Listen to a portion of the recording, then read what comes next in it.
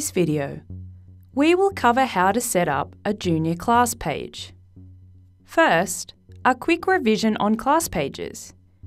You can access them from your timetable on your dashboard, your side menu, or your top menu, depending on how your school has set it up. Your system administrators will create your class pages for you, and it is up to you to build components onto your page. It is important to acknowledge the purpose of your class page when adding components to create an engaging page. This can usually be answered by thinking about the audience of the page. In some cases, your main audience will be the students. However, in the junior world, students can be too young to take on an active part in class pages. So parents might be the main audience for some junior class pages. You should check with your heads of school about whether parents will have access to your class pages and who the intended audience is for your page. If students are your main focus, your class page could be a collaborative and informative space that they can interact with to know what they are learning in class and what is coming up. If parents are your main focus, your class page could be an informative space where they can view what has been learnt in class, future learning activities, and generally what has been happening in your class. You might find that your audience is both parents and students, so in this case, your page could be a combination of the two. Now, down to the nitty-gritty of creating a junior class page. I will now start from scratch with a blank class page to show you how easy it is to set up a class page.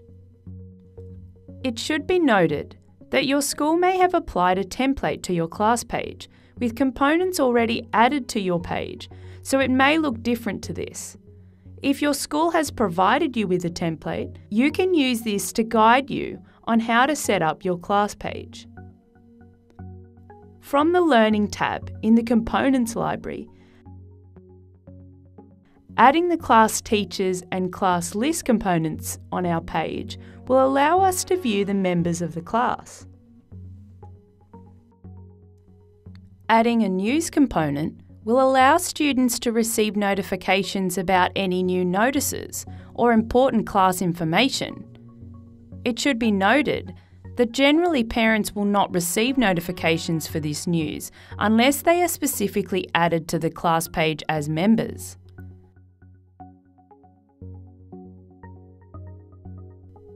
A blog component can be added to share images, videos, and information about activities done in class. This works well on a class page with a parent audience.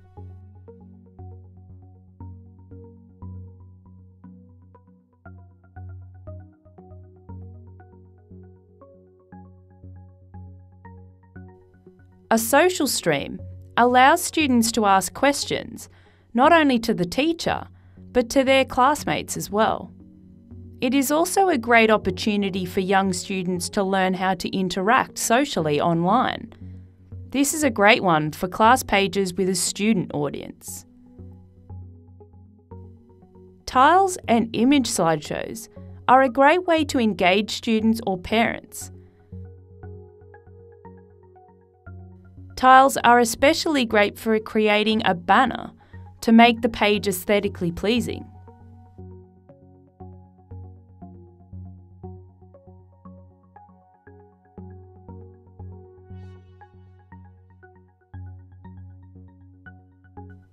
Finally, a course outline can be applied to your class page to show learning activities or feedback instances. Depending on the purpose of the class page, the age of your students, and your school's requirements, the course could be added for students to interact with learning activities and/or to be used for continuous feedback on a student's progress. And voila! Our junior class page is complete.